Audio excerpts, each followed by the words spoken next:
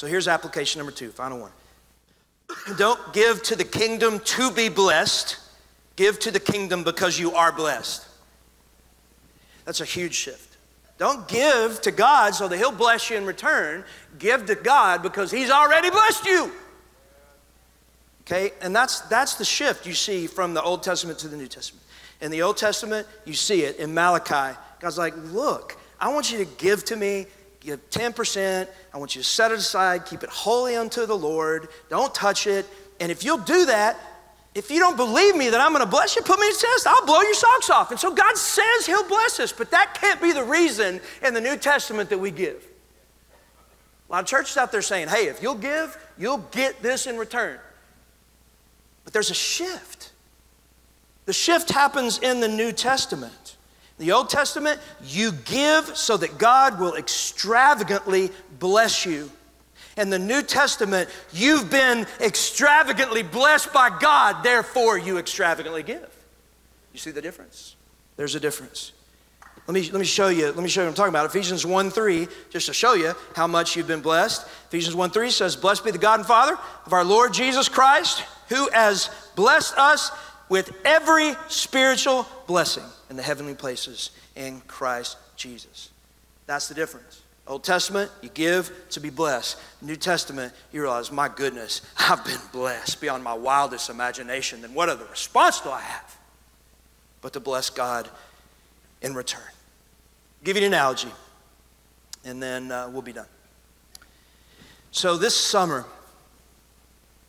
analogy what this looks like. This summer was Jennifer and I's 26-year anniversary. That's a long time to live with me. I'm just saying, that's a long time to live with me. And she is amazing. And so we did a couple things for our 26-year anniversary. On the night of our anniversary, we went to dinner. And it was a really cool dinner because all we did, really for 2 hours, we just sat there and we talked about the days where we met, like our first days hanging out together and our first date. And it was really cool because I had forgotten things that she remembered and she had forgotten things that I remembered. And so we just talked for a couple of hours about it. It was really fun. But the other thing that I did is I decided to take her to, I'm not going to tell you where, and I'll tell you why in a second, but I took her someplace else besides dinner. I took her on vacation for a week. I'll talk about that in a second. But one of the things we did that night as we talked at dinner is we talked about our first date. I've told you before, I was at A&M. We met in class. She was beautiful. She was funny. She loved Jesus. And I'm like, I have got to take this woman out on a date and impress her. Now, y'all remember from last week, I had a conversation with God. And I was like, God, this is not a Chili's kind of woman. This is a Perry's Steakhouse kind of woman. But what I did not tell you is that I did not have a Perry's Steakhouse kind of budget. And so our first date was actually at Chili's. It's a true story. But, right, went to Chili's, and here's what I did. I'd been working at Pizza Hut. I had some money saved up. I was like, I am going to impress this girl. I'm going to bless her. And the reason I wanted to bless her is because I wanted her to like me. So when we got to Chili's, I was like, girl, you can order anything you want. You want chicken crispers? You go for it. You want an appetizer? Let's go, right? Get some of those chips and salsa, which are amazing, by the way. And so we did. We were at chips and salsa. I think I actually got chicken crispers. That's why I almost had a heart attack. And then I don't remember what she ordered. I think we got dessert. It was like a lava cake or something. Now look, I think it was back then, that would have been, my gosh, 1993. It was like $38. It almost broke me. But I wanted her to like me. So afterwards, I took her to a movie. Now, I didn't take her to any movie. I took her to a dollar movie because I was pretty much out of money. And we went to the dollar movie theater. We saw Sleepless in Seattle when it was in a great movie if you've never seen it. And there's this one scene where fireworks are going off. And I had this planned out. And I looked at her and I smiled at her and I said, would you be willing to hold my hand? And she said yes. And I grabbed her hand and put her hand in mine. It was like 1,000 volts of lightning just went through my mind, my body. It's the coolest thing I'd ever experienced in my young life. So here's what I want you to see. Why did I do all that giving? I did all that giving because I wanted her to bless me. I wanted her to like me, and it worked. Like, I gave, she blessed, right?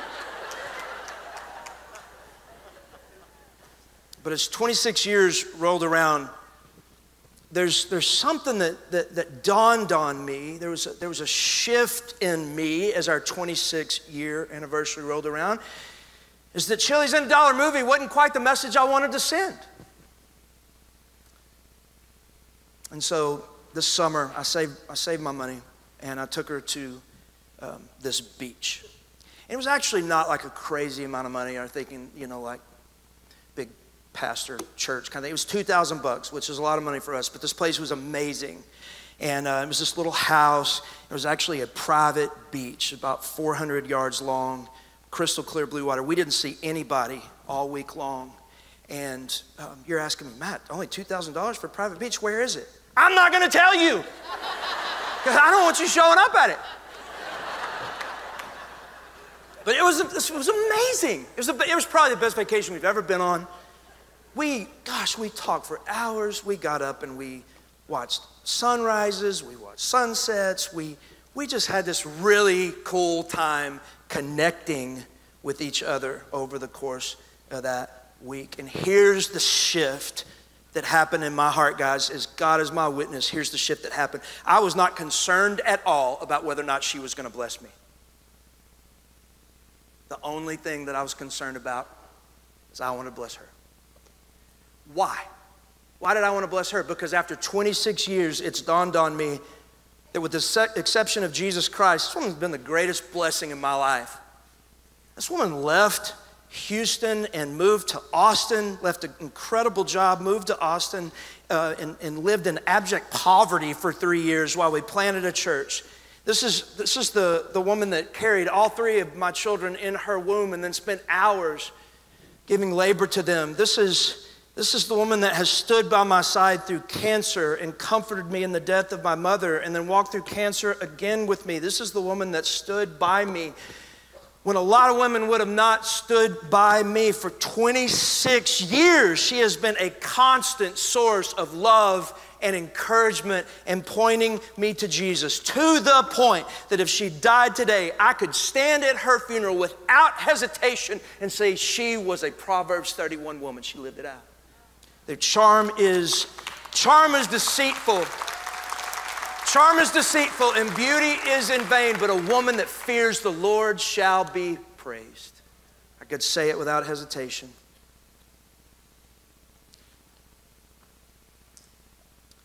And as I think about that, the way that she has blessed me, my only response is, how in the world can I not bless her? That's a picture of New Testament giving.